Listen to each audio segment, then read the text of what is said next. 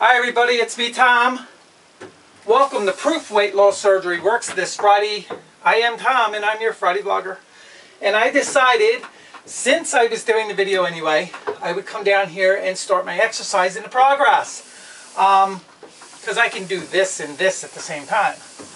But anyway, this week's topic is about the scale. And it's a very good, interesting topic. Okay, it's personable, listen to me. Personal accountability, weighing in. Do you weigh yourself regularly?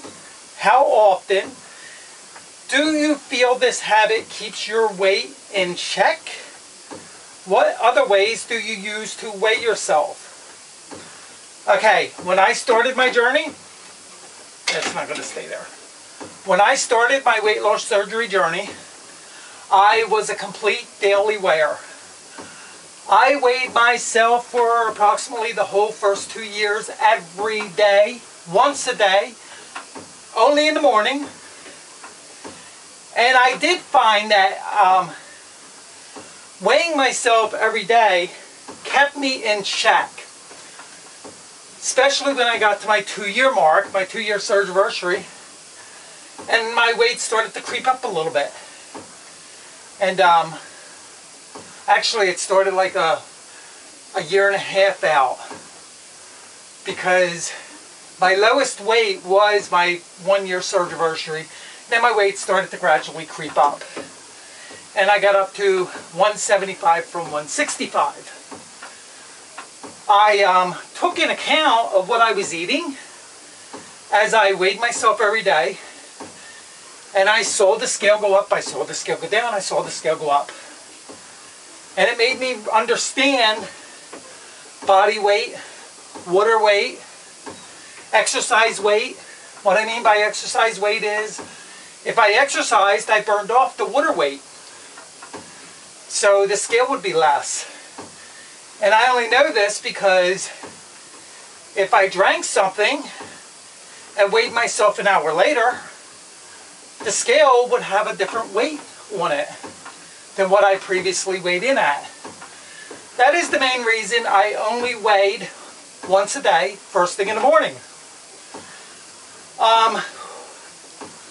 After my 2-year surgery, I saw the scale be stable around 175 to 180. I'm not going to get into the total statistics of my weight, but I was maintaining 175 to 180. And every day, getting on the scale wasn't happening anymore. And I realized I was living my life without the scale. But I don't know what that is. Anyway, car outside. I realized I started living my life without the scale. And but how do I become accountable for my weight if I'm not watching it on the scale?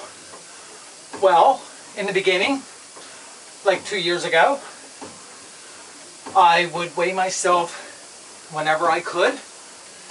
And if I saw the weight was higher than it should be, or that I didn't like, I would cut back on eating junk food and such, and I would try to exercise a little bit. Walking more in my case. And then when I seen the weight come back to where I wanted it, I would stop worrying about the scale again. What are we looking at? 9 months ago now, I think, I had my gallbladder surgery out. And I gained 5 pounds. Yeah, it is a gain. I don't consider it a regain, but it was a gain of 5 pounds. After my surgery, it hurt to exercise. It literally hurt to bend over. I still have issues. If I move the wrong way, it feels like my stomach is going to rip open. Yeah, it's bad. And every day I would get on the scale and I would see 179, 180, 178, 180, 181, 179.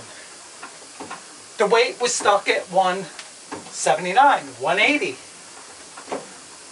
After weeks on end of being frustrated, being completely out of it, because not only am I pissed that I'm scarred up for life with the scarring that's done on my stomach, I had an open procedure, I gained weight, and I didn't like it. But I didn't worry about my weight because I still fit in my size 32 pair of jeans and my medium-sized shirts.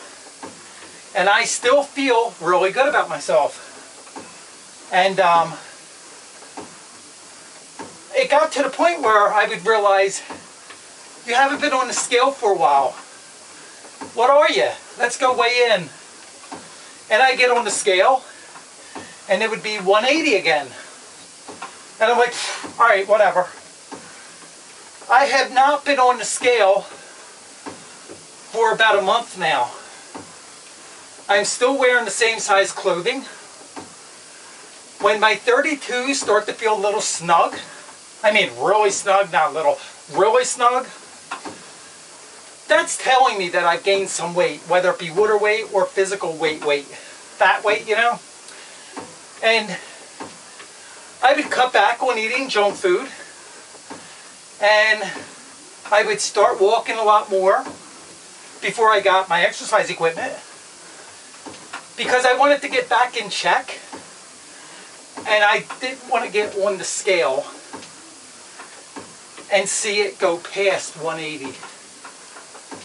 So I haven't been on the scale. So how do I weigh myself without a scale? I just told you, through my clothes. I got about 2 inches hanging off the gut. Yeah, I got it.